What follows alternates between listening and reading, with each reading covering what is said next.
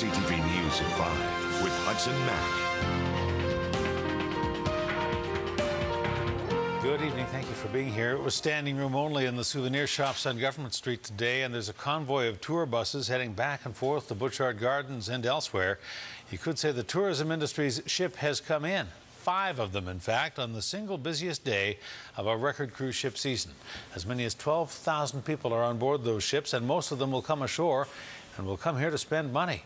And businesses are waiting with open arms. CTV's Stephanie Sherlock reports.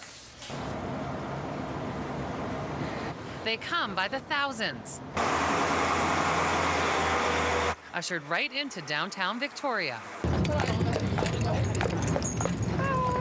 Armed with cameras, rain gear, and a few short hours. They also do tours in there, so if you go in, they'll show you around. Wilma and George are from Arizona. So far today, we've just hit the shops. Spending their time and American dollars. I like that little artsy, craftsy place that are, family owned rather than the big merchandise that's hawked by all of the other stores. She's come to the right place. Thank you very much. Thank you. Victoria hasn't seen this many cruise ships in one day since 2008, and more than 10,000 tourists in 24 hours means big business, and downtown is ready. All of our businesses have acted accordingly. They've added staff. They've got maybe some special demonstrations, some special exhibits, something that is just making those passengers feel a little bit more welcome. Plus shuttle buses, this new centralized drop-off area, free Wi-Fi, and even concierge services. About 3 blocks that way to the Inner Harbour and you'll see Tourism Victoria.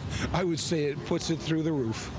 And the spin-off benefits don't end there. The stevedoring and the longshoremen working on the ships themselves, all the bus companies and all the pedicab companies and all the other people that are supporting the gift shops and all the activity that's happening here.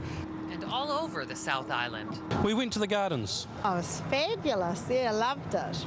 We saw your beautiful city. We just rode our carts through the city and we loved it. Great reviews from all, whether on wheels, on foot, or on 4 of them. It looks like something fun to play with. No! Many already planning their return. I'll come back here.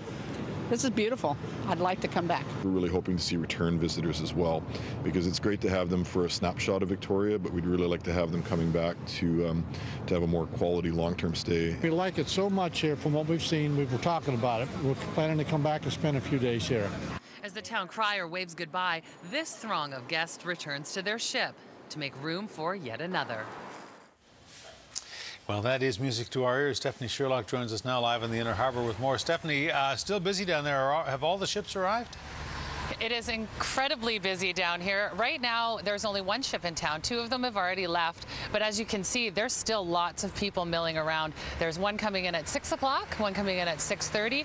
So that's another 5,000 people that will be in Victoria's downtown tonight. So it's going to be very, very busy. So if you're downtown tonight, make sure you say hello to some of our guests and help them on their way, point them in the right direction. I was just speaking to some people that were here and directed them to one of my favorite restaurants. So it's a good day. It's a good day to be a business in downtown Victoria. You betcha, Stephanie. Thank you. You're welcome. We will make them welcome.